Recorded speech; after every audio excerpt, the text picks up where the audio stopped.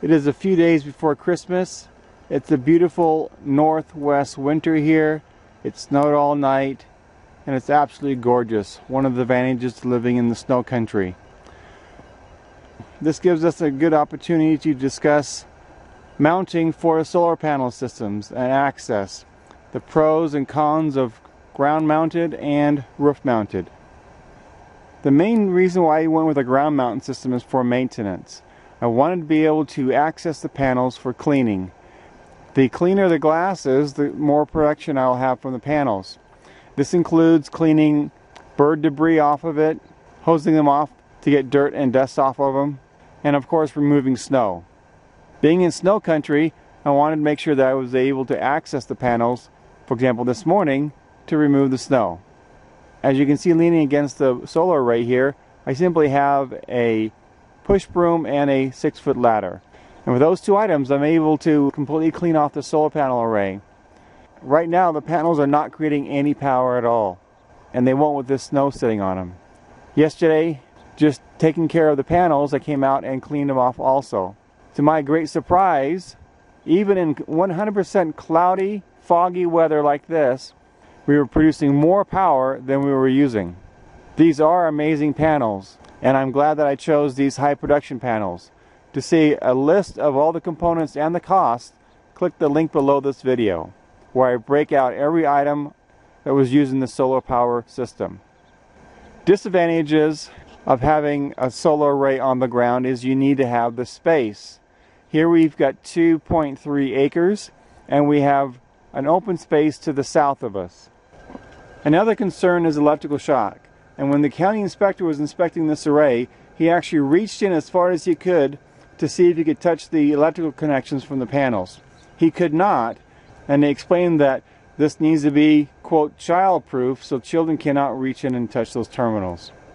As you can see, per code, they have a wire mesh over all the electrical connections here, and all the connections are sealed. Another concern about ground mount is that it needs to be structurally safe to withstand any winds. As I mentioned in a previous video, this was built to withstand a minimum of 150 mile-an-hour winds from the back.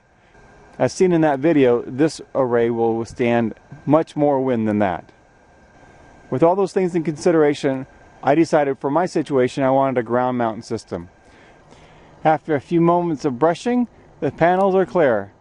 Now, that's just one of the functions of living in snow country.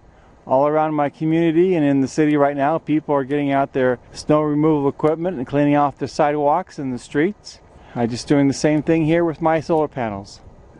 When you're looking to mount your panels on your roof, you want the most amount of south-facing roof as possible. My house faces east and west, and so the only south-facing slope I have on my roof is over my back porch. And it's certainly not enough space to mount 21 solar panels.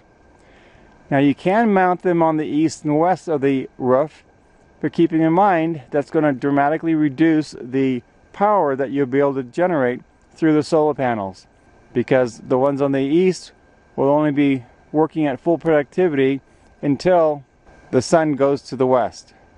So that is not a favorable situation.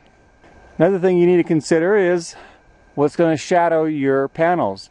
Here, if I had my panels on my east, I would have the chimney, my antenna, these pipes and so forth in the way, causing shadow. The advantage is they are out of the way as far as safety. You're not going to have many children climbing up on your roof to play around with your solar array. That in mind, right now it would not be very safe for me to be climbing up on my roof to try to get snow off of the panels. An advantage to have them on your roof, if you've got a clearer view to the south, is that you don't have to take up any ground space. So if you have smaller property or maybe fencing or structures that would cause shadows, having them up on the roof may avoid having those problems if they were down on the ground. The county inspector was telling me that because we have high winds in this area, solar arrays were actually ripping the roof off of homes during high winds. Another advantage of having them on your roof is cost of mounting the system.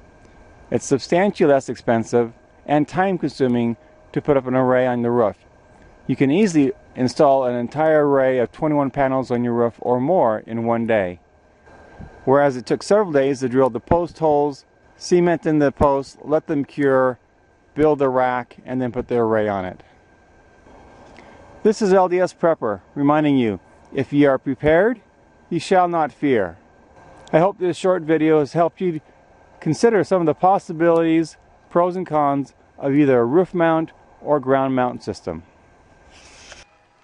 I came back inside the house after I was videoing and decided to see on my website whether we're actually producing any power.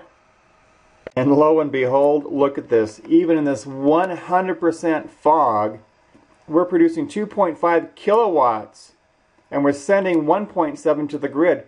We're producing, that's almost 8 times more power than we're using. Amazing. Absolutely amazing. It's very, very empowering being able to produce your own power.